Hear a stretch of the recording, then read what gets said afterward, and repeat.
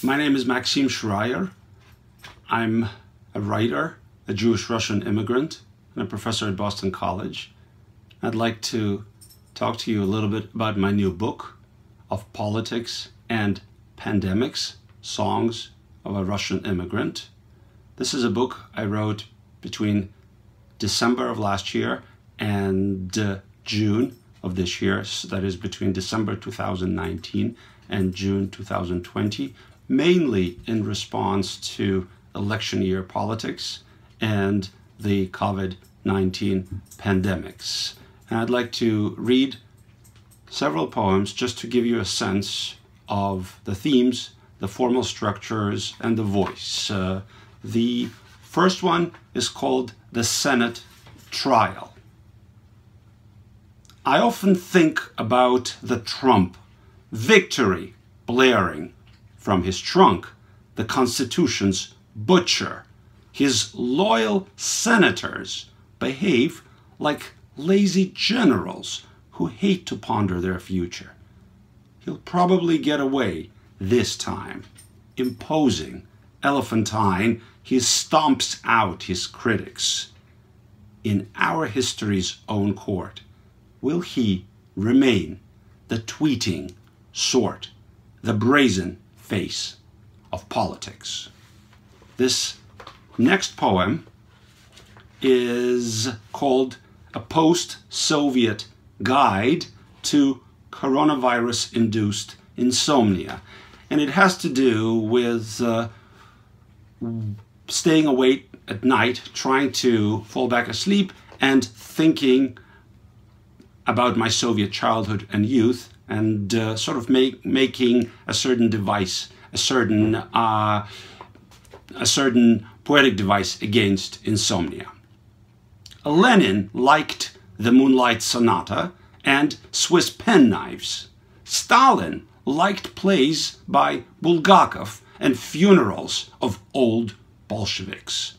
Khrushchev liked corn on the cob and abstract painting.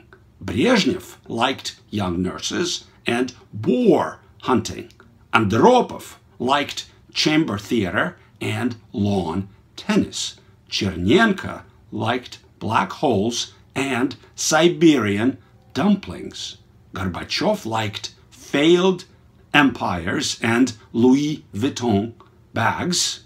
Yeltsin liked any kind of vodka and brass bands. Putin liked pestilence and silence. This next poem is called La Chanson des Chiens, and it has to do with walking my family dog, Stella, a silver miniature poodle, and reflecting on how other dogs in a neighborhood park both go along with social distancing and refuse to go along with it. Dogs in the park maintain the proper distance. They probably sense their owner's reluctance to come together and take an open stance against the power of happenstance. The park is like a hospital. With masks on, the people's faces hide their contagion, yet every walker in the park could be an agent of the mysterious, virulent invasion. Some canine partners look quite attractive in their masks and gloves. Hence, the protective attire has become the new elective affinity, a fashion for the restive. The weeping willows clench their greening lancets. To them, of course, the human drama is senseless. With our dogs in our silly dresses, we look incredibly defenseless. Life in the park is growing distant, static. We stand apart and talk. An Irish medic, a Russian immigrant, a Parisian academic. Another day of the pandemic. And lastly, a poem called Taking Stock of the Past 4 Months, which has an epigraph from the American poet Edwin Arlington Robinson. There is nothing more to say. Taking stock of the past 4 months.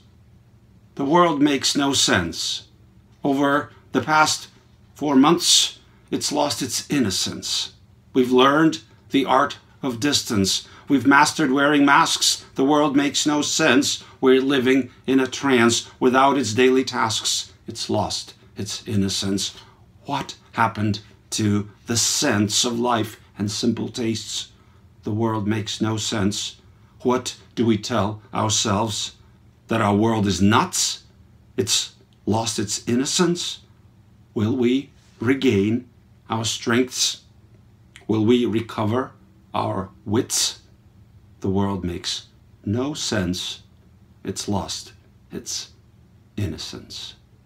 I hope you like the book, and I look forward to talking to you again.